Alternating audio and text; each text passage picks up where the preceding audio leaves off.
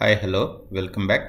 Today we'll discuss about CT signs of acute stroke. Acute strokes are either embolic etiology or due to thrombotic etiology. Embolic strokes occur from a pre-existing carotid plaque or can be cardiogenic or paradoxical sometimes. Thrombotic strokes occur due to intracranial atheromatous disease. Stroke imaging can be performed in either CT or MRI. MRI is more sensitive in diagnosing acute ischemic strokes. However, CT is more widely available and is faster. CT signs can occur as early as within 45 minutes.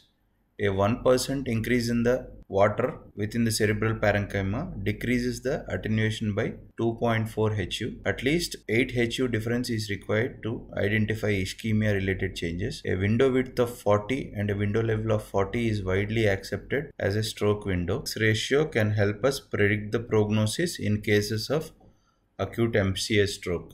Early signs of hyperacute or acute ischemic stroke on CT are insular ribbon sign, dense MCA sign, obscuration of lentiform nucleus, hypoattenuation of brain tissue, loss of sulcal effacement, Prevosts sign or Vulpian sign. A hyperdense vessel sign is due to intraluminal thrombus, loss of insular ribbon sign, obscuration of lentiform nucleus, loss of grey matter white matter distinction are due to cytotoxic edema. Areas of hypoattenuation represent area of irreversible infarction. Sulcal effacement is due to mass effect caused by the infarction.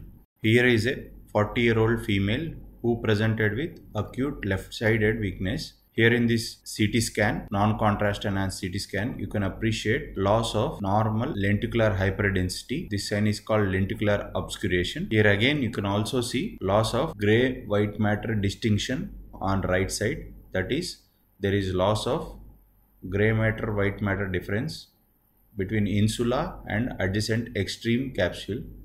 These are the signs of hyperacute infarction. Illustration showing the normal insular cortex on left side and normal lentiform nucleus. On right side, you can appreciate loss of gray white matter distinction between insular cortex and extreme capsule, and also you can appreciate loss of lenticular hyperdensity.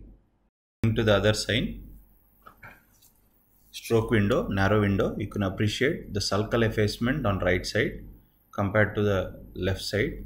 The gray white matter distinction is again lost on right side. You can also appreciate loss of insular ribbon sign on right side. Coming down inferiorly, you can appreciate the hyperdense MCA sign.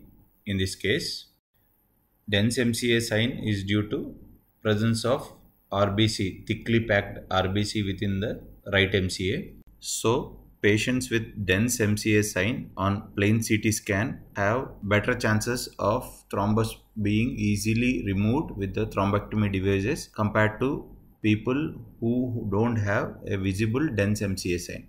Coming to the next sign, Prevost sign or Vulpian sign, it is nothing but a conjugate eye deviation to the affected cerebral hemisphere in patients with acute ischemic stroke. That is, the deviation, the conjugate eye deviation will be to the opposite side of the hemiparesis. Similar to the dense MCA sign in MCA infarctions, you can also appreciate dense basilar artery sign in cases of posterior circulation strokes. These are more challenging to diagnose compared to dense MCA sign.